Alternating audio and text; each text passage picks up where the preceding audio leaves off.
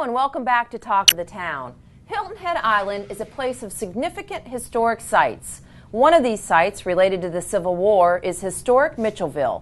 Members of the Hilton Head Bluffton Leadership Program, Paul Boes and Lavon Stevens, join us today to tell us about their role in the Mitchelville Preservation Project and the importance of preserving and developing Mitchelville as a heritage attraction.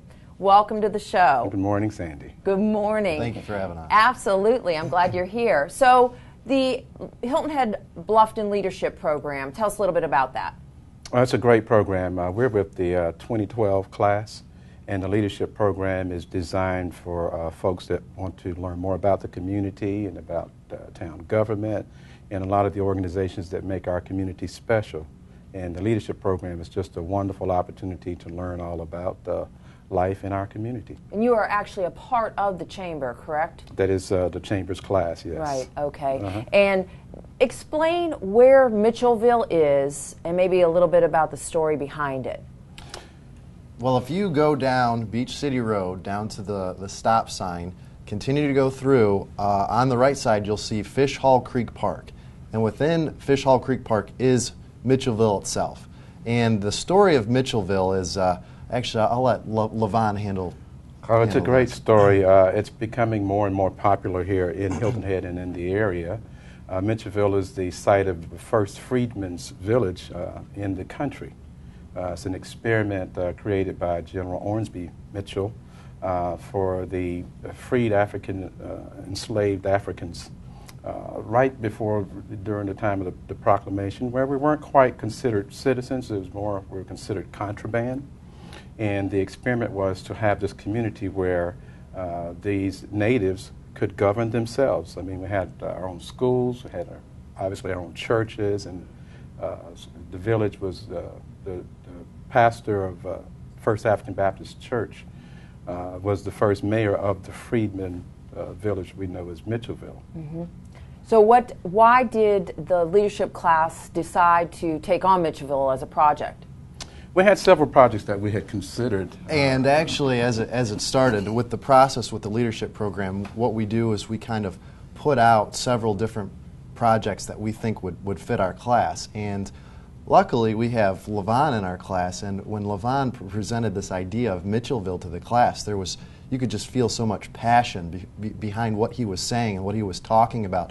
The passion kind of took over the class, and our class wanted this as our project. And as time has gone on, it's evolved into something that's going to be really great. Right. And some of the criteria for the class project is this has to be something that we can accomplish by May. Okay. Our graduation is in June. Okay. And so it has to be attainable, and we wanted something that would leave a great legacy. Yeah. And I think that helping to spark the story about Mitchelville leaves a great legacy for our class. Absolutely. Tell us a little bit about the project. What exactly are you trying to accomplish? Well, the project itself, what we consider this is kind of the spearhead to a larger project that a Mitchelville board is actually working on. It's about a $7 to $10 million project. Our project, a little bit smaller. What we're trying to do is we're trying to build an informational kiosk park area in the front of Mitchelville, and right now we're in the midst of it, and we have basically laid down the groundwork, started the frame for the kiosk,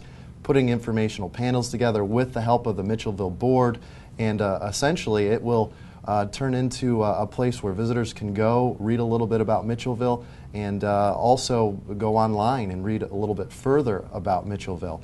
So it should be a neat project once we're completed with it. Who's been helping you with the project? Besides the leadership class, have you had other participants in the project?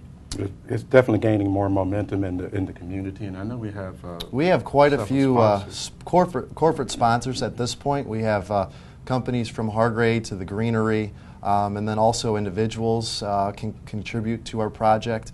And it's been created. A lot of buzz has been created about our project so far because of the. And Fran White, we should say that Fran White, who's the chairman of the Mitchelville Preservation Project, also gave us a great sponsorship, and a lot of the board members have been very supportive The town is excited about it. The town has whole played buzz. a essential part in the completion or helping us along with this project. They've been very helpful. Right. We had a site clearing where actually the town manager came out, visited, and his son actually participated with the project in helping us clear the area. As far as pictures of the progress, if people are not real familiar with the actual project, is there places they can go to see, you know, kind of the progress as it's in place? Yes. We do have pictures posted right now through the Chamber's website. There's a leadership program website, and within that you'll be able to find pictures about our project. You'll be able to see a presentation on our project.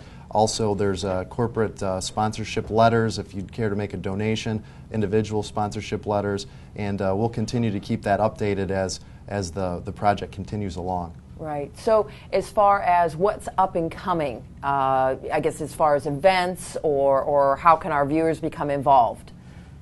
We're planning an oyster roast next Sunday, the 19th of February, out at Roast Fish and Cornbread. They've been nice enough to donate their restaurant and their space out Where's there. that at, Lavon? It's down on Marshland Road. Okay. Yeah, and from 12 to 4, we're going to have an oyster roast out there. Lots of oysters if you like oysters. If you don't, we'll have some hot dogs and things out there as well. And I'll have my band out there playing, so we'll have some music and a lot of... and what's the name of your band? Lavon Stevens Band. But we'll also have some more of my friends coming by, like Earl Williams, I think, will probably be out there. He always helps out as well. Good. Well, it should be a fun day. Yes. So that's next Sunday, the 19th. Yeah, correct? the tickets are $20. Tickets are $20, You and can that call is the chamber, or right. you can see one of us in the class. And that donates towards the Mitchelville project. Yes. And you can also just show up right at the door and pay the $20 to get in, and you'll get all your fill of oyster roasts and beer and water And great everything else. music. Absolutely. So people can also go to the website, get this information. They can call the chamber, I would assume. Yes. Okay, great. And thank you so much. It's a great project, and I look forward to as you continue to complete it. Well, thank you so much for having us, Sandy. Absolutely. It was a pleasure. And we thank you so much for joining us on today's Talk of the Town.